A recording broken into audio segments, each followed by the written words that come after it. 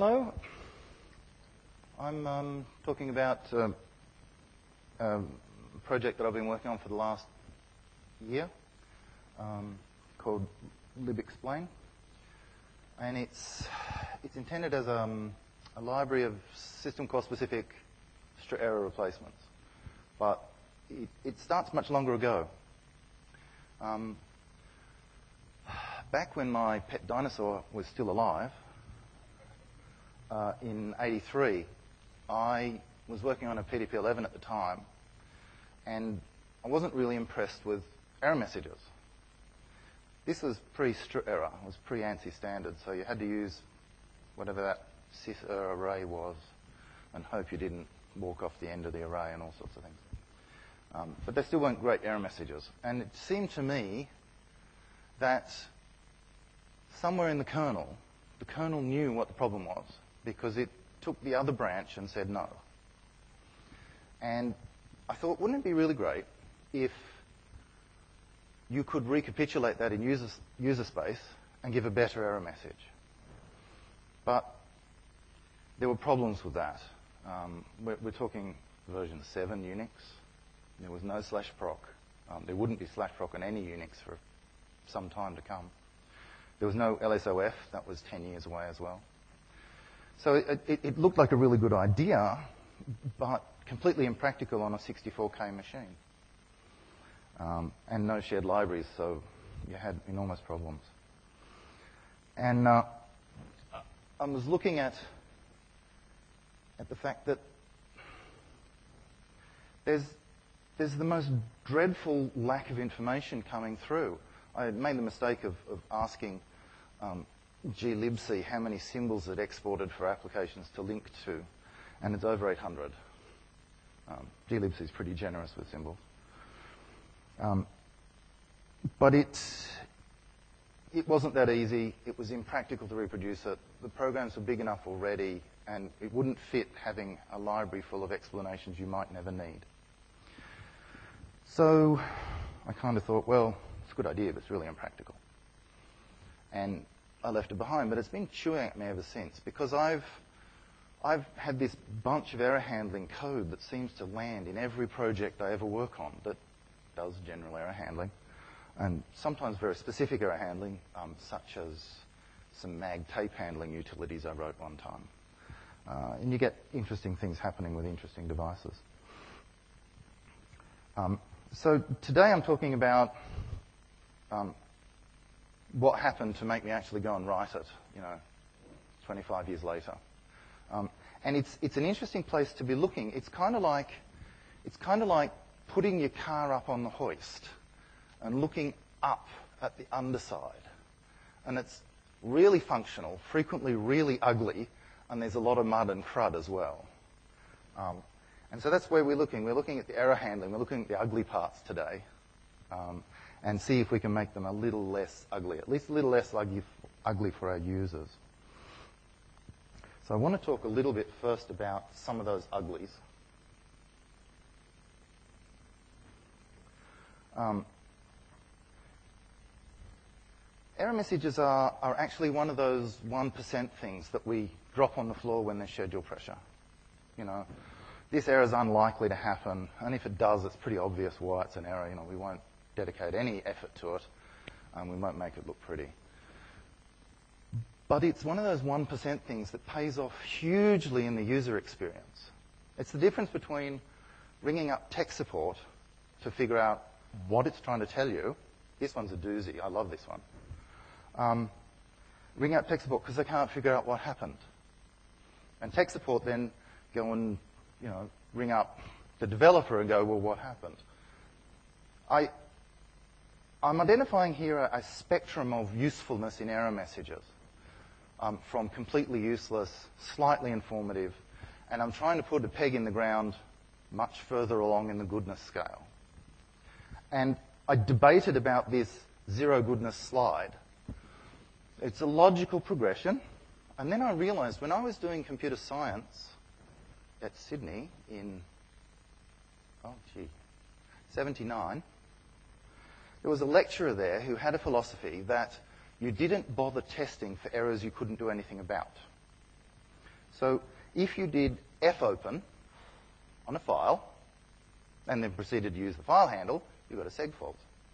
And his rationale was all of his users could use a debugger. Okay, I'm pretty sure not all of our users can do that. So what we've got is one of the more common completely useless error messages. This is only slightly further along the goodness scale. You know something went wrong. But it's not very helpful. It doesn't tell you what went wrong. You haven't given a file name on the command line, so that's probably not your fault. It might be, but maybe not. But you can't tell. The user's got no information to go from. Now, we, of course, will wake up a debugger, or we'll wake up strace, or we'll wake up truss, or all those other wonderful tools that we use, and we can actually watch the system calls go past. And we know a way to find out which file it was. But our users don't necessarily have that ability. If it's a GUI program, they're even worse out of luck because much too much is happening, and they're very, very hard to figure it out. But not only that, the tools aren't necessarily even installed on their machine. I mean, they don't know how to use them, and they're not installed, so, they're behind 8 ball twice. But it gets worse. You see, what happens is this text winds up in a bug report. So now you've got a poor maintainer who's got a bug report, and he can't do anything about it. It was 6 months ago on the other side of the planet, a long, long time ago, on a server far, far away, can't open file. It's not helpful. Not helpful at all. So should I see some of my team members doing this, I tend to take to them with a clue stick. And this is typically what their source file looks like. They haven't paid much attention to it. It doesn't matter. It's never going to go wrong. Move on. And so they don't put any thought into it. But it's precisely can't ever go wrong where it's essential to provide vastly more information so that at least you're going to get useful feedback when you finally start reading the bug reports on the bug tracker. So you take to them with a clue stick and you say, there's this thing called P error. And they go, oh, okay, I'll use that instead.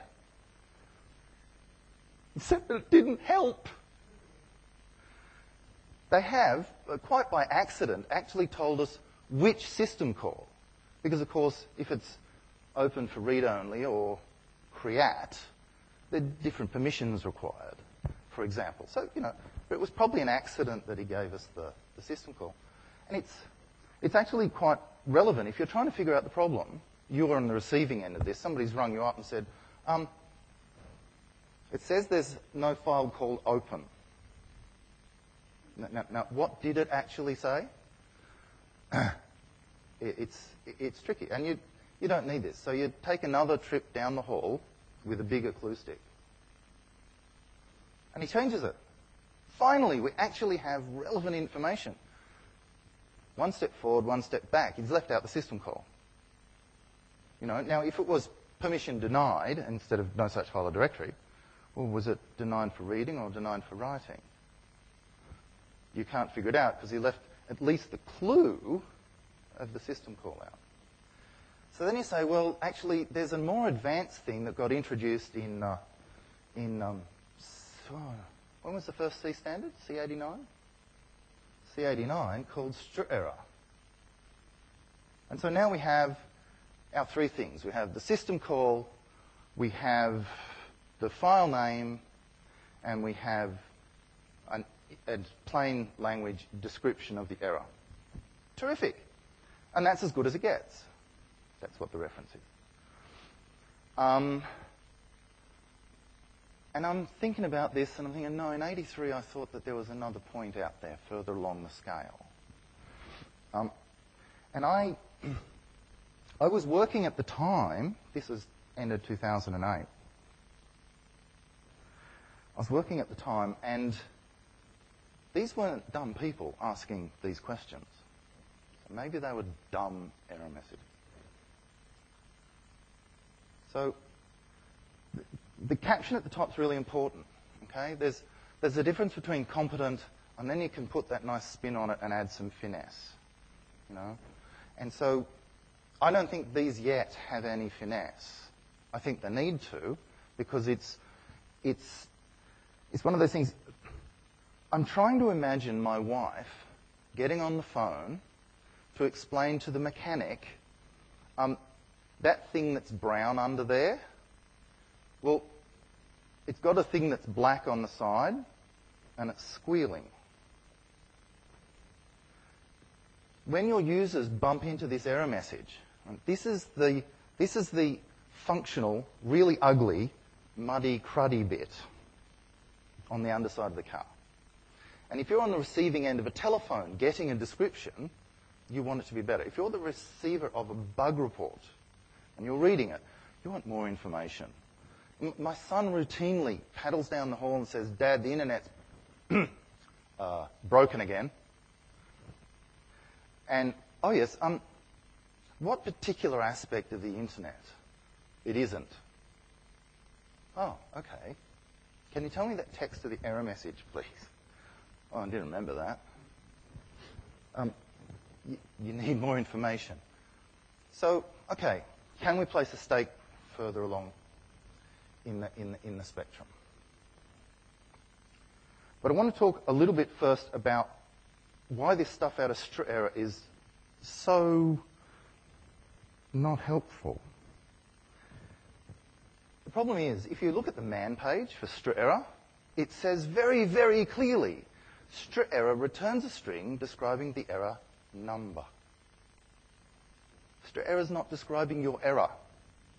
Strerror is describing that 8-bit number that came back from some enormous cross product of horrible things, and you're getting no bandwidth. So, A, it's not describing your error, and B, it's just describing a number. It's not terribly helpful.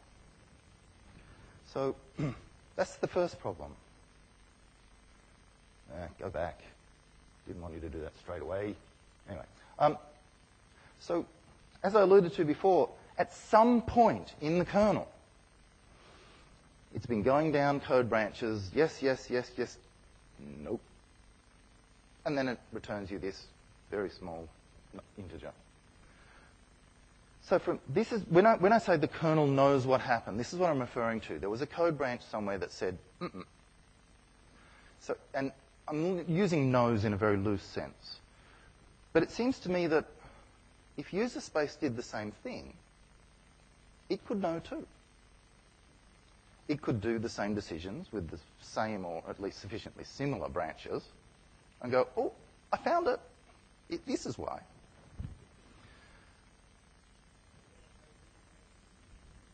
Yes.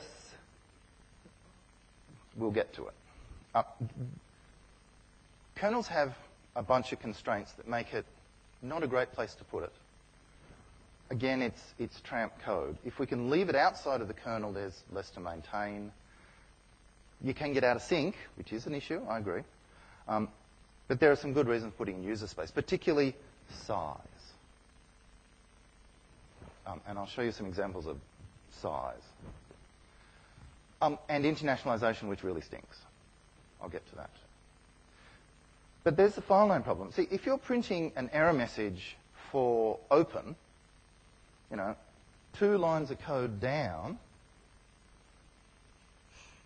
you've got, where's their example? All right, we say open, and it opens. 2 lines of code later, we want to print the file name. And the file name's conveniently right there. It's really easy to put the file name in the error message. But if you proceed to go to other parts of your program, calling deeply, passing file descriptors around, if you are conscientious and want to actually give a slightly better experience, should read, say, no, or write, say, out of room, or whatever, you actually have to pass all the way down this call stack next to the file descriptor, the file name. All for a message that, in all probability, will be issued very, very rarely. And again, for certain values of knows, the kernel knows the name of the file. So why do I have to pass redundant data along with my file descriptor when the kernel knows which file went broken? And this was one of the things that was impractical in System 7 Unix in 1983. The Linux kernel provides you with vastly more metadata in /proc than all the others. And so we can exploit the fact that the Linux kernel keeps track of this. And it keeps track of it, so you don't need your redundant argument passing. You don't need a struct full of interesting things. You might want it for other reasons, but you don't have to. So let's whiz back again.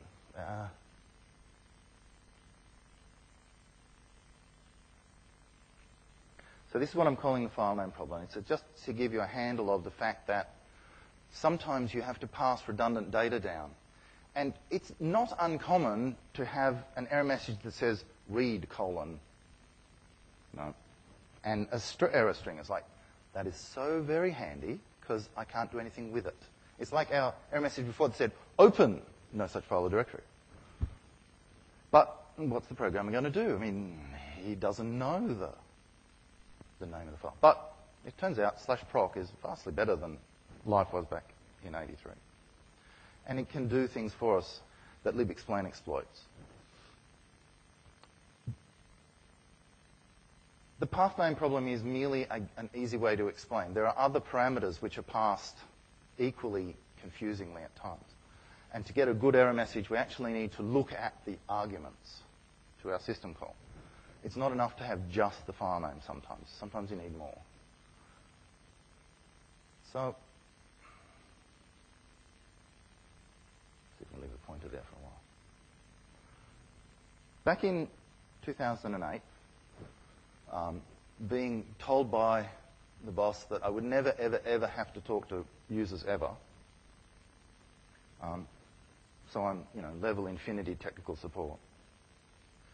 I had a constant stream of people leaning over my desk going, can you tell me what this means? Because apparently I was the local Unix guru and always knew everything. And I thought, this interrupting thing is really old. And these are smart sysadmins. They're very smart testers. These are capable people and they need it translated. Something's broken. Something's very broken. I thought, no. But now there's /proc. /proc's wonderful. Have you ever done an ls on /proc/self/fd? It is lovely. It is really great.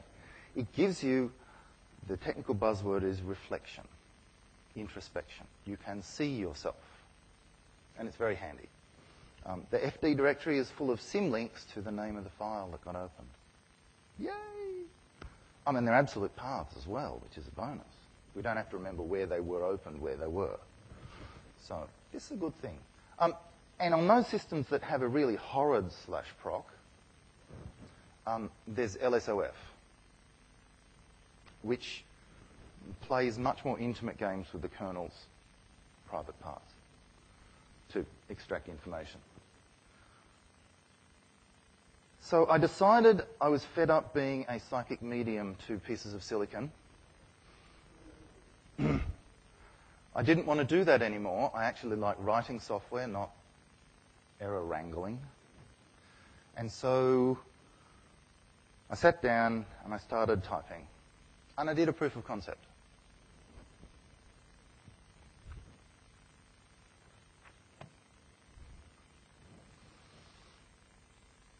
Because I still wasn't sure it would work.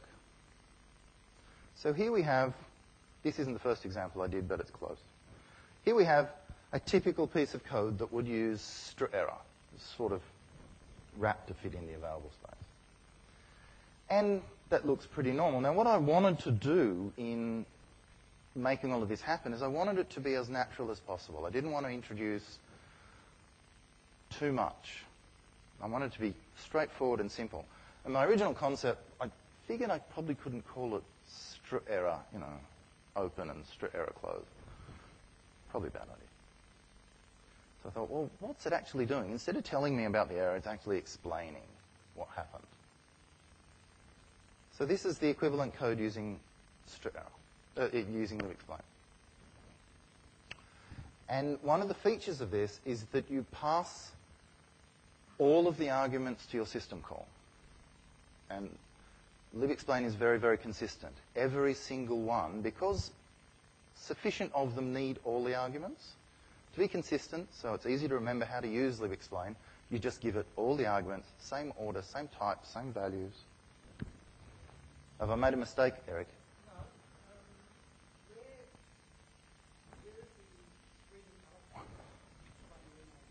Slow down. Smell the roses. You should ask that question of strerror, by the way.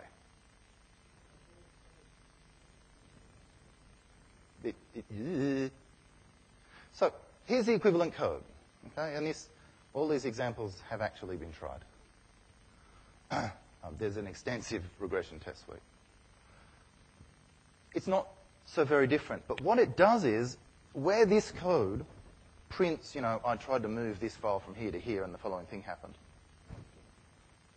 That printing the representation, the system call, gets delegated as well. Because in some cases, it's very important that the representation of the system call contains information not always needed, but when you need it, you better have it. For example, there are some interesting options for open, and not all of them apply to all devices and all files.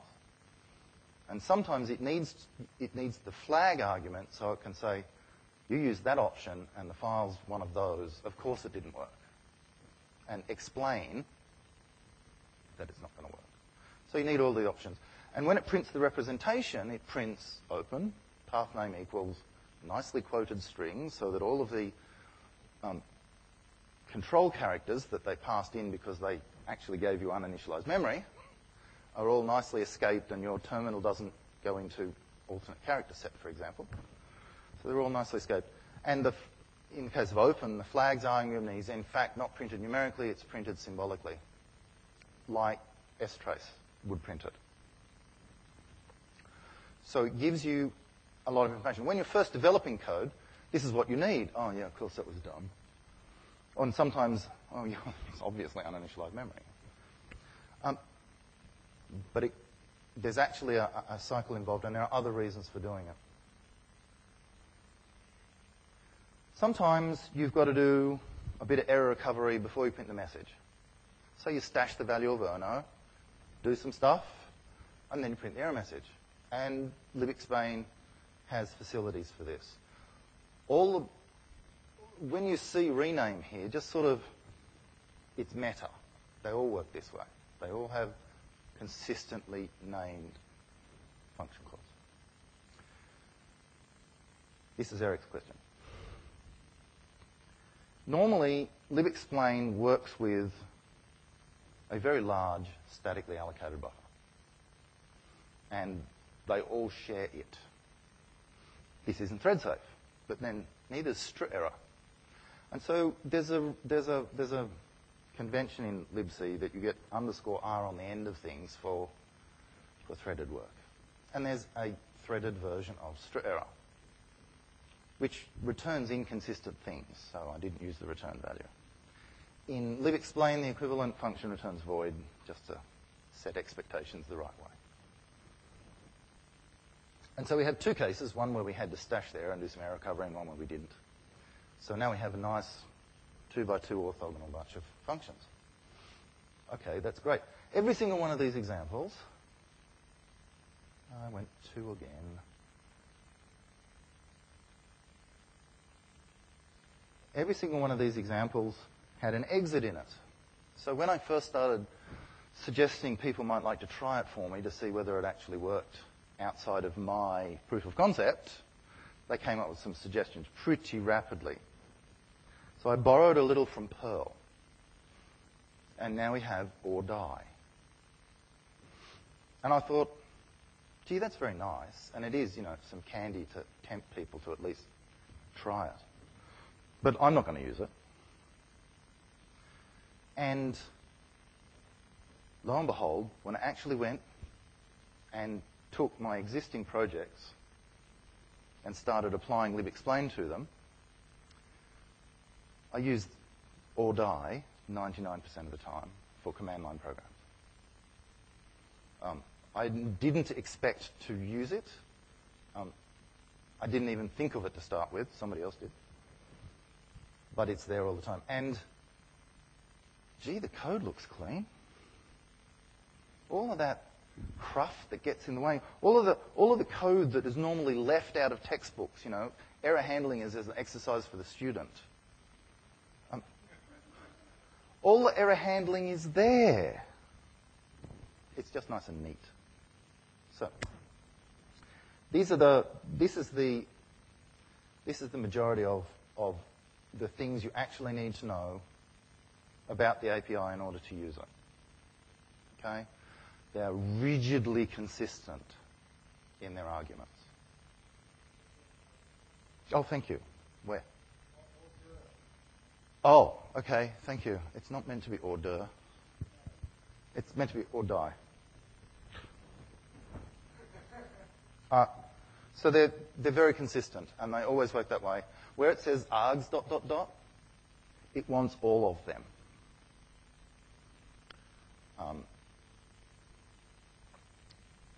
I haven't given you many examples yet. We will actually get there. So here is a very dumb cat.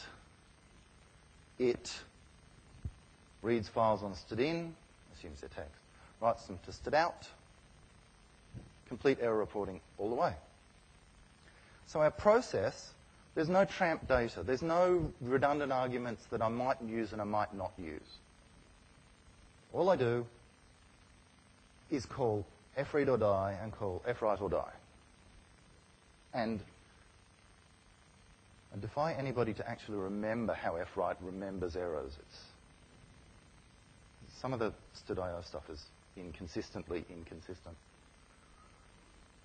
But this guy will print, if there's, no space on output, it'll tell you no space on output. But here's the fun part, right? It's stdout.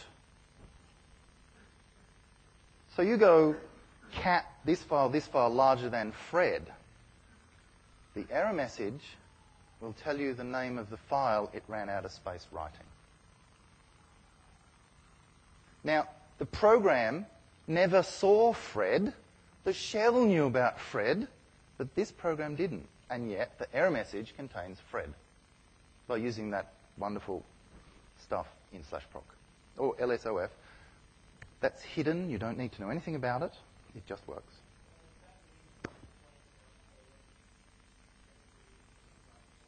If you use the or die variant, yes. If you don't use the or die variant, it does not. So, yeah, if you use the or die variant, it calls fread for you, examines the result, including the really obscure results. Have you ever tried to figure out whether readdir found an error?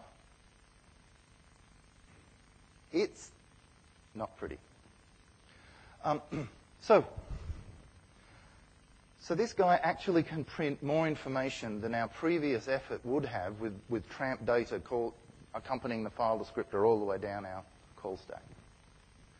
And the same deal for the input file, including, let's scroll this one.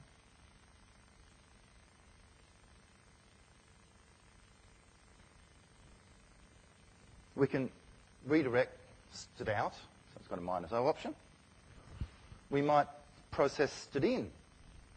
So, of course, if there's an I/O error, it never had the name of what stdin was. But if you said, cat larger than, how many of your users who are smart people say cat larger than file to read it?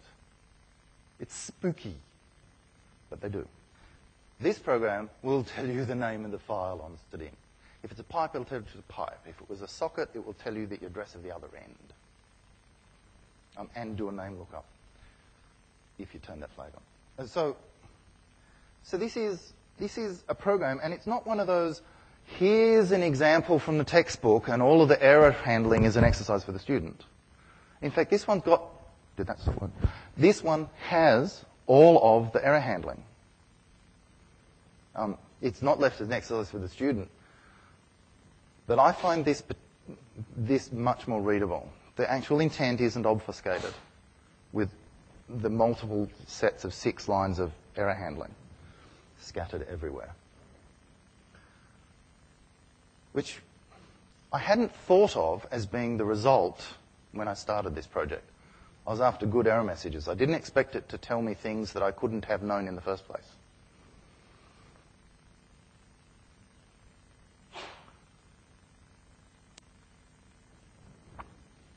So Rusty's scale of interface goodness is something that everybody here should read. And it's something that I kept very, very much in the forefront of my mind in trying to get it to work. As I said before, the conventions used in the API are ruthlessly consistent. Now, I put number 10 there as an aspirational goal. There are some places where you can't get it wrong. One of the commonest things that I do wrong is I'll go int fd equals explain open args, because I've forgotten that I should have said explain open or die. And the compiler says, no, you can't assign a char star to an int, you're a silly person. So when we're down on the next line, level 9 goodness. The compiler won't let you get it wrong. But what if it's supposed to return an int? That's messy.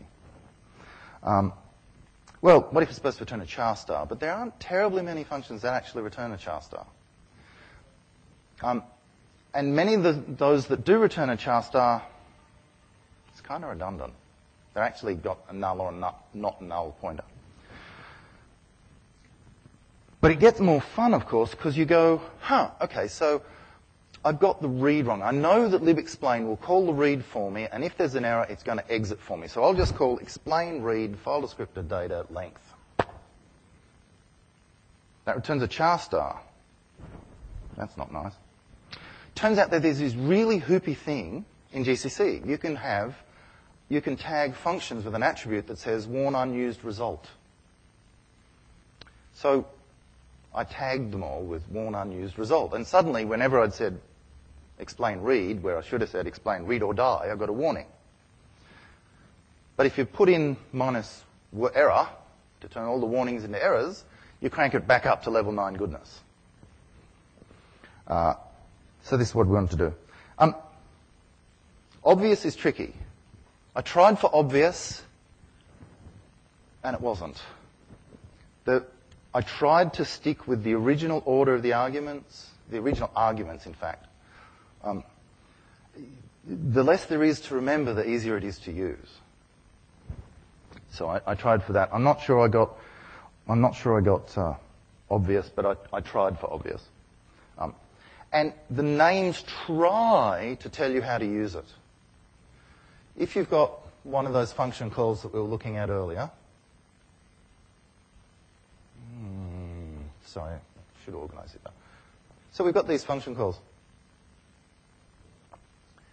Everything has an explain underscore pseudo namespace on the front. So that's always first. If it gets written into a message buffer, message comes next in the name, and it's the next 2 arguments. If you would pass it erno comes next in the name, and the next argument is your erno value. And following that are all the other values. If it's an or die or a on error, it just takes the original arguments and explains it for you and calls it for you. So I tried for consistent so that it was predictable, and I'm looking at do it right at runtime or it will die. Libexplain's actually meant to be the upside down part of that. If you do it wrong at runtime, libexplain will tell you and explain it. Also, there's code in there to handle, gee whiz, that was a silly thing to pass, wasn't it? System calls are really clever. They can say, oh, that would have seg-faulted if I dereferenced it, so I returned default instead. Userland's slightly different. We don't quite have that level of detail. But libexplain copes, actually. Follow common convention and get it right. The common convention I chose was to be inconsistently inconsistent consistently with libc. So that I'm consistent with libc, I'm not speaking for libc. Although I hate it. But anyway. Okay? And last but not least, read the documentation and you will get it right. And you're free to raise a bug report if you find an exception, because it's a bug. Every single function in the public API has Doxygen documentation that is not stripped when the .h files are installed. So the documentation is there. And I have endeavored to put all the exceptions, all of the but, if you're using the variants that don't take a message buffer, it says, oh, by the way, this function is not thread safe, for example. So I tried to provide complete documentation because libexplain is meant to explain stuff. So obviously the API better do some explaining too, otherwise it's not going to be very helpful. So you've seen a couple of messages. When I first wrote this section, it was chock full of examples, because that's what I thought this section was about. It isn't quite. Here's an example for open, a fairly common problem. I have people bump into it often. My wife and son bump into it often. And its explanation. Now, the explanation breaks into three pieces. And I think the pieces are important. Obviously, if you're the developer and you're making something work for the first time, you really want to know how you stuffed up. And so you want the stuff that was in our original example way back when that said, open file name and why it failed. And so the first two parts of our error message, system call failed, here's the system error. With a little bit of sugar, it tells you the numbers and the erno text. Those suckers are not consistent across Unixes, by the way, nor is the text, so it really makes unit testing hard. Yeah, I've had false negatives because the strerror string was inconsistent. It wasn't my fault. So you deal with it and move on. And then at the end, you've got explanation. The explanation part, after because, is meant to be plain language. Now, it is perfectly valid to suggest that that bit at the front looks really technical and scary, and that it could frighten users, particularly if you're actually giving full detail on an flock call. But I use that example specifically. In a couple of my projects, I use locking. When locking goes south, it goes south inexplicably. The more information you can give, the better. And I've had emails going, this stupid locking thing happened and the error message was wonderful, because I'd given a representation of the flock call that included the contents of the struct that you pass as an argument, as a pointer. So it was informative. But the second thing is, of course, you as a developer, you need that information when you're first developing it. But let's go big circle. On a server, a long, long time ago, a long way away, somebody had an error. And they said, I don't know what that is. Can somebody explain it? Can't explain it. Raise a bug, put it in the bug system, sits there for 6 months festering. So 6 months later, the server's in a completely different state. Oh, and it's in a geographically different state as well.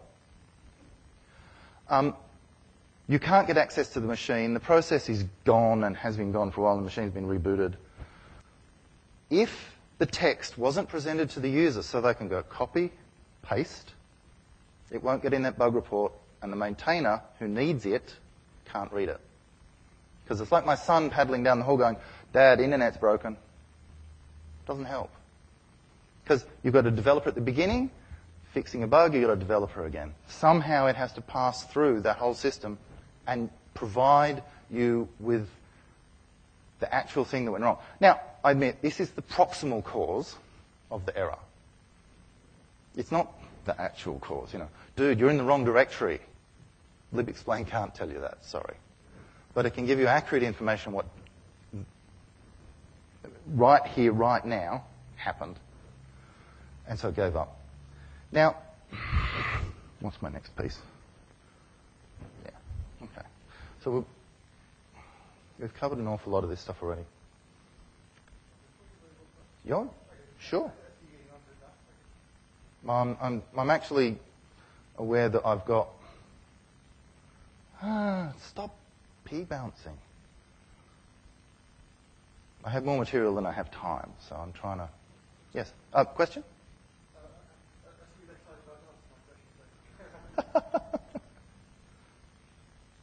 So here we go. This is the before part. And it tries deliberately to reproduce the system call at about the same level as strace. And it tries to do it in good programmer speak. I mentioned earlier, ERNO values are not consistent across systems. So saying error 5 is particularly useless. 5's probably consistent at 113, 145. Then they start interesting out there. So you don't want a 5. You want the stuff the programmer, well, after I hit them with a clue stick a few times, the stuff that the programmer would have written using, seek set and seek curve for the L seeks, not 0 and 1 and all of those other things. Or alternatively show them how they should have written it if they used a 0 and 1. So this is a system call and is deliberately that piece of information. Now, if you're an extremely advanced sysadmin, perhaps you're the local Unix guru and you've been playing with this stuff for 30 years. Yeah, maybe you could stop reading. And I thought, yeah, I'm going to stop reading too. I'm writing this so that the users stop coming to my desk. It wasn't going to be useful for me. I was wrong.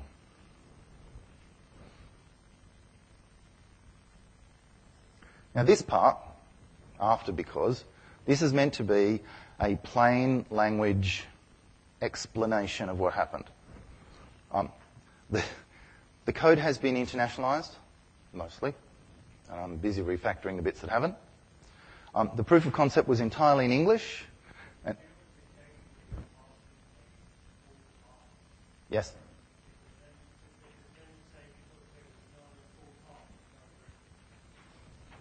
It says, because there is no sum directory in the, double quotes, full path of the directory, that there's no sum directory in.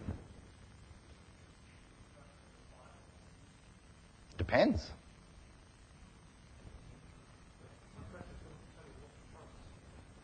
No, it doesn't. Good point. If libexplain thinks you're a background process, or a daemon process, or a server process, or your parent process's current directory and your current directory are different, it says, I reckon relative paths are going to be useless, and it never says current directory. It always gives absolute paths. Because this was a use case that I bumped into in converting my own projects, and relative paths on things in the background was like, where was I when I launched it?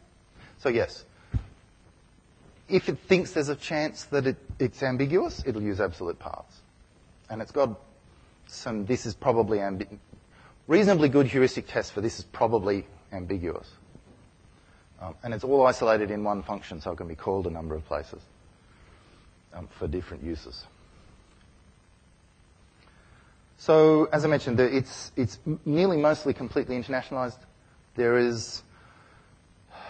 are no translations yet, but I've had the good fortune to go drinking with Conrad, and he suggested that I better make sure that those three pieces, system call, failed, system error, because thing, I better make sure you can rearrange them.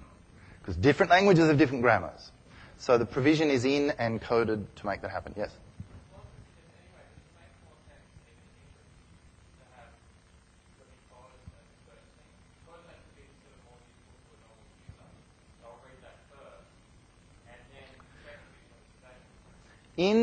There are cases where I tried that, and I wasn't happy with the results, because there's a really neat thing.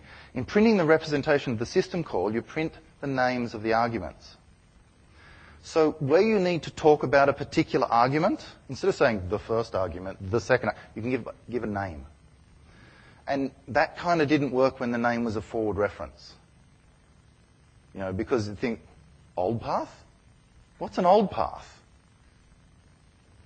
Oh, it's a rename, of course. But it's not, of course, for a normal user. So it actually gives context for the because part, if it needs context. And I found that ordering worked quite well. It also left impatient sysadmins with a point they could stop reading. I actually now myself suggest you keep reading, because it's almost always useful. Of course, language translations are always welcome. So sometimes when you haven't got strace, or you can't run it but you know what the ERNO was, you can do a little bit of post-mortem. Now, this is a different process. Its context and its state are different. So it might not be able to figure out what happened, but it's pretty close a lot of the time. And it simply calls into the appropriate explanation function. This is one of the ways that I use to test libexplain. But it also turns out to be pretty handy. So here we go. We've got our rename call, and we've got, there you go, there's context in the message. There's a new path in there. So this is one of the tools, and sometimes it's handy. If it's not handy, no need to. Again, the ERNO values are, you can give a number, you can give the hash define, you can even put it in quotes and give the text of the error message. And it uses the local versions of all of those things. So if you put in a BSD1 on a BSD system, it'll get it right. And if you put a BSD1 on a Linux system, it will think you're slightly cuckoo. Sometimes, where they're, really consistently inconsistent. So,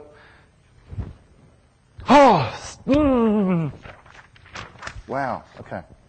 So, how much time we got? None. Oh dear. Hang on. Oh, where to get it? Google knows. URL's on the side of the screen. So we had lots of questions. We have time for... We don't actually have time for any one questions. We have the next session due to start here 3 minutes ago. Minus one question. LCA 2010 would like to thank Peter for the presentation and would like to offer him this gift of a lovely bottle of wine. Oh, thank you. Thank you.